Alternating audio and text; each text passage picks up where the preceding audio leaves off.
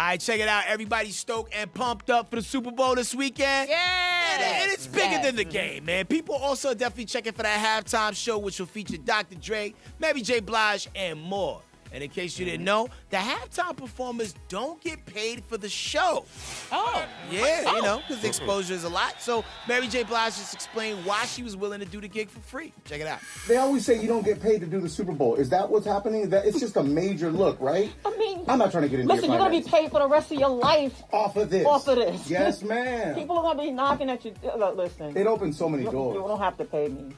But if he was paying, it would be a lot of money. All right, now, would y'all do a show of this magnitude for free, just based off the perks that come on the back end? Absolutely. Absolutely. Yeah, I don't know if I would do it for free because my thing is still, you already know who I am, so I'm already exposed. So, honey, I think I'm a check, honey. No, Gary, this is exposure in the world. No, here's the thing. That's well known that the halftime performers don't get paid. It's almost like rite of passage, though, for like how big are you? Are you going to be invited to play? So if you've ever done a halftime show, you do that to be among the elites of like the Prince and the Janet Jacksons and the Rolling Stones. And you're at a level where like one show is not going to change anything for you. But if you're real smart, you're like Mary J. Blige and you drop that album. Now, if I'm not mistaken, I think when there's the budget for the halftime show goes into the production and the weekend, and when he did the halftime show, ended up paying for his own halftime show because he wanted more. He wanted more of a production, and plus he had to buy all the Dramamine for all the people who got sick watching. Hey,